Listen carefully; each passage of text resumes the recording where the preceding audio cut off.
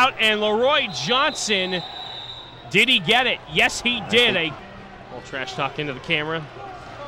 His teammate LaRoi Johnson jumping in as well. Quarter, because you never know what's going to happen. No question about that. Hawkins to the left, Williamson and Johnson in motion. Mason looks on a comeback route. Intentionally. Mason was in trouble. Look at that. That's a fine catch. And surprisingly, I can't believe that play wasn't blown dead at the beginning. Yeah, because they were pretty far. They had pretty well jumped. Yeah.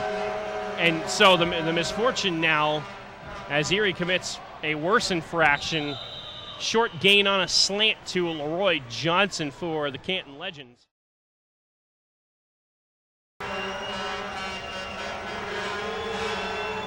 Here the air horn starting to sound a little bit at the Tulio Arena. Here's Mason on 2nd and 10, complete to Johnson, who is wrapped up by Rob Butler.